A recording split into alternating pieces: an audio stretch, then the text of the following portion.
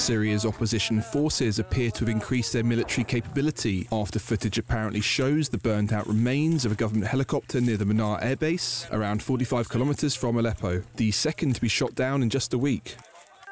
Free Syrian army forces could be seen jubilantly cheering as they stood amongst the burning wreckage of a clearly visible helicopter chassis as trees and undergrowth smouldered through the afternoon sunshine. Elsewhere in the streets of Aleppo and towns near Damascus, clashes have continued between government and opposition forces, while foreign political leaders continue to press for a diplomatic solution.